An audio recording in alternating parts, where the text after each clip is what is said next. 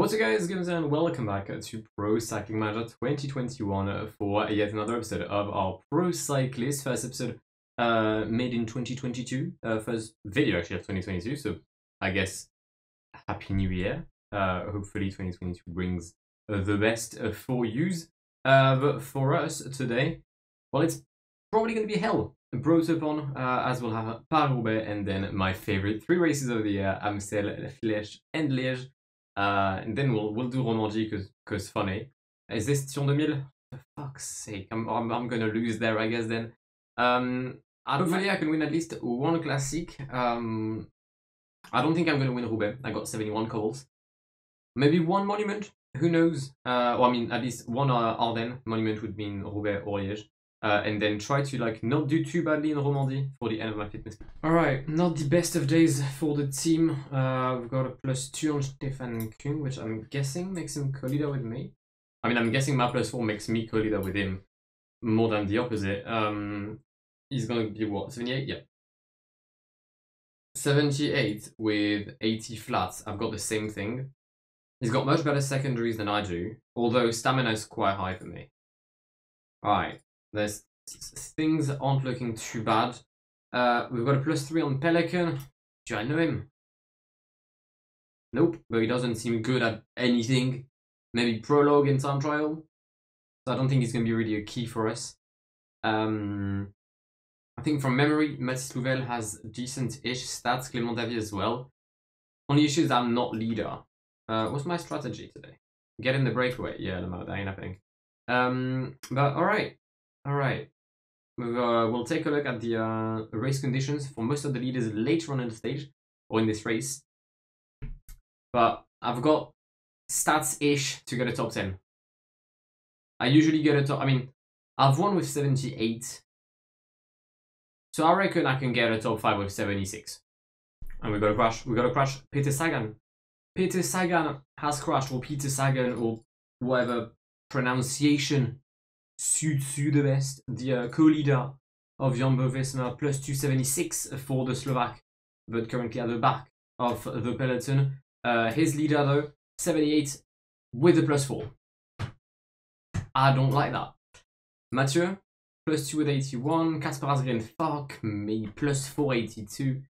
Tige Benoit, 80 -1. Stuyven, +478. He's already won Milano San Remo. Could he add Paris-Roubaix to his list of monuments? +4 and 79 for Van Baarle. Fucking hell, okay. Seb Van Marker, 80 and 0. Erling Hazen, could this be his year? +280, you never know. Anthony Turgis, could we have a French winner on Paris-Roubaix? +180, possible. Not likely, but possible. Matteo Trentin, the leader of FAPL with Hugo Hofstadter as well. It's a +276 for the Frenchman. And it is a +377 in case the race isn't tough. Matteo Trentin definitely has a chance. Dylan Teuns is there. Christophe Laporte is there with a +278. That's alright. Niels Politt will be one of the last leaders we'll check. And mainly because he hasn't given me his race day condition. Vielen Dank, Niels. 3 hours time. I don't exactly know why Mathis Louvel decided to attack, but he did. So I'll allow it. Also, Tom Dumoulin just told me to keep my strength to help him like further on. No. The only one I'll like take any advice from here is Stefan Kung, and I'm not even really sure I want to take advice from Stefan Kung. Alright, we have an attack by Stefan Kung. I mean, I guess he's following an attack, to be precise. I'm gonna get dropped here, unless them lot stop attacking. So please, stop attacking at the front. Why? Why is Hugo Hofstadter the one attacking? For fuck's sake, Hugo, man. I think Stefan Kung might be done. Because he's attacked, dropped me, got dropped, I came back at him, I have around 2.5 times his energy, but he doesn't want to help me. Stefan, like, come on, you're Swiss. You're meant to just be neutral and like help people out when they need. And I need help right now. I need your help, Stefan. Yeah, sadly I'm done. There was an attack. I couldn't bridge. I wasn't far off. I wasn't far off from bridging. It was 2 UAE guys and might have been Marco Halla actually. Yeah, it was Marco Halla. But when they usually stop, someone attacked up front, couldn't come back. I guess it'll be 14th place to, well, actually, might even be worse because somehow Wout van Aert is there, and I had not seen that coming. And the winner of Paris-Roubaix 2025, I think, is gonna be none other than. I actually have no clue right now. Don't tell me that's this group here. Kasper Asgreen, Josh Stuyven, Jasper Stuyven, Milan Sanremo, and Paris-Roubaix for the Belgian rider. Asgreen, Van der Poel, Pollitt, and Turgis to complete the top 5. Christophe Laporte in P6. Marcus Højgaard was the UXT rider, the UnoX rider I had seen. So yeah, I kind of lost to Højgaard, which pisses me off. And for us, it's gonna be like 21st or something. All right, Amstel time. Work at the head of the group for 40 kilometers. Do I look like I have to work at the head of the group?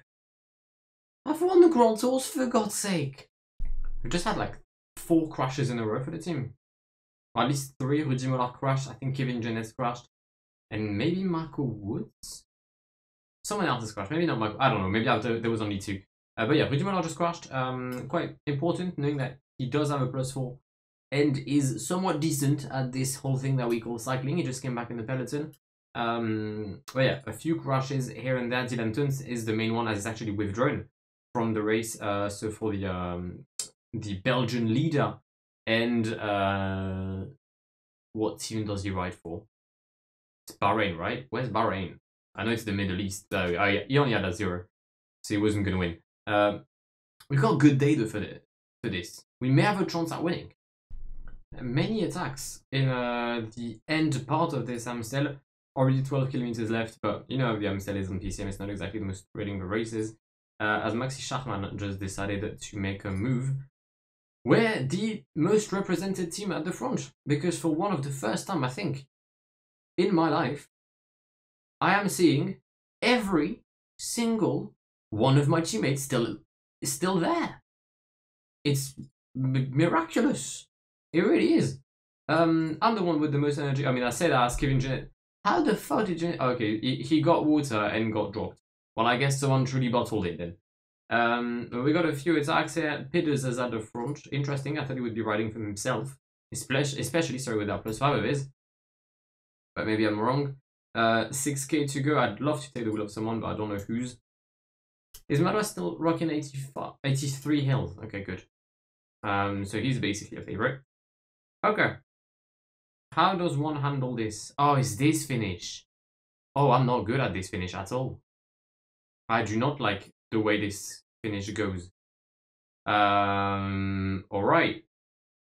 Well, I'm gonna take an L, let's be honest. I'll take the wheel of Pitters. Hopefully that gives me some sort of an edge. How? Oh, for fuck's sake, I took the wheel of the only guy who has no energy. Are you mental? Well, we're done. We're not gonna win this. Marc Hirschi? Marc Hirschi seems to crack at the very end. Does Pogacar come back? Does Van Aert come back? On the line, it's Marc Hirschi taking the win. I'm very disappointed because I took the wheel of the only Donny that had no energy whatsoever. Not even a bit of red. I mean, it's another +4 for Flèche Wallonne. But usually it's the one I never win. I mean, I say that I haven't won anything this year. So I'm not really sure I can say that there's something I win and something I never win. We'll see, but unlike Panic at the Disco and Brendan Urie, I don't have high hopes. Is that another crash by Joe Timms? I think it is. He's crashed on Paris-Nice and he's crashed now, and he's already got midway energy. I swear you're meant to be good in like hills. What is Joe Timms' point? I mean, this is somehow even less interesting than the Amstel. The only thing I have to mention, genuinely, is one crash. Whether it was Rudy Mollard 3 days ago, or whether it was Joe Timms today. Wout van Aert is attacking in the Côte de Charav. Why? I get that you're good. I know this. There's no need to attack in this climb right here, right now. However, following David Gaudu, could be a shout. L'école acrobatic descent. Please don't do a Milano Sanremo myself. Don't I dare Milano Sanremo myself. And I haven't. Let's carry on following David. 3k to go. I'm gonna use my gel. Gap is 20 seconds on the peloton. And I'm gonna make sure to take the relay of David as soon as he's out of energy, which he is. Am I gonna win La Flèche? There's actually there's a possibility in which I win La Flèche today. I know they came back at me, but I have energy for the flat portion. Oh my god, I'm winning La Flèche. Oh my god, I'm gonna win La Flèche for them. Get in there, come on. Alright, final race of the treble. Liège-Bastogne-Liège. I would say that it's one I can win. But I feel like saying that I can't win things unjinxed me at the previous attempt. So there is no way in hell I am winning Liège-Bastogne-Liège. In shocking revelations, Joe Tim's crashed again. So he's crashed on La Flèche and he's crashed now. And also he's got a -5. I don't know what Total Energy did to his fitness or fitness plan of the season or planner or whatsoever. But God, was it shit. Interesting to see that Valentin has very little energy. And he's only been released to me as a potential teammate. I'm really struggling to understand how the AI manages their fitness in this game. It's genuinely baffling. I'm trying to find a scenario in which I'm not going to lose this. I can't find a single one that would actually work here. There's an attack here by Tim Wellens, Tadej, Conchi, Hershey, and Wout van Aert. Ideally, I need them to stop doing this, which they have. Thank God. What's the energy? Alright. They've just attacked and they've got a lot of red again. Like, wagwan. Can't you just, I don't know, feel the need to rest? Tadej is going to be in my wheel, which isn't good. Alright, let's try to stay at the front of this group for now. If I can get energy on Valentin, that's good-ish. Because I'm going to need him ASAP. Is that Wout already going? Why? Okay, I think it's official. I'm too dumb for PCM. Sure, the AI has probably got a master plan somewhere in their head, because I don't get it. Wait, me? Oh my god! Wagwan! We just won Liège-Bastogne-Liège. We just won Liège-Bastogne-Liège. All right. After a glorious campaign in Belgium, we're going to get another friendly country with France, another neighboring country with France, should I say. We're in Switzerland for the Tour de Romandie, and it's with a time trial between Oron and Oron. More of a prologue rather than a time trial, if we're being honest. Is there any steeps? Yeah, I guess that's kind of steep-ish. We'll try and not finish last. Although that should not be too hard considering we have stats rather incredible, if I am being honest. And as we cross those pink sponsors, it's P5 across the line for us. You know what? I'm feeling ambitious today. I feel like I can drop the riders in my wheel, right? Yeah, surely I got the legs to do that. Let's attack now. Push it. Who's dead? Carapaz, Ethnator. I'm sorry, did I just see 82 hills on Ethnator? Fucking hell. That is a progression and a half for the British champion. Those are some pink stats. Alright, is Carapaz relaying me yes or no? I'm gonna go on the basis that it's a no. I mean, he's gonna bully me in a sprint, but at least I've made headway regarding the classification, I guess. Yeah, he's gonna batter me. That's fine. I'll take P2. It's okay. It's the win for Richard Carapaz. Just ahead of me. There's probably not even gonna be a time gap. And 32nd on the peloton, led by Ethnator. Good day for Rockstar. First and third. thoroughly thrilling stage for number 3 here in Romandie. We'll try and nab the wheel of Richard Carapaz, El Jaguar de Tulcan, but it's going to be a win for Timothy Wellens ahead of Lutsenko or myself? Yeah, myself in P2, Lutsenko in third. Alright. I think this is one of the stages I hate the most on PCM. Well, not the stage itself. Is this climb. I don't know how to win this climb. I don't think I've ever won in Tour 2000. And actually, as a matter of fact, I don't think I've ever finished within 3 minutes of the winner.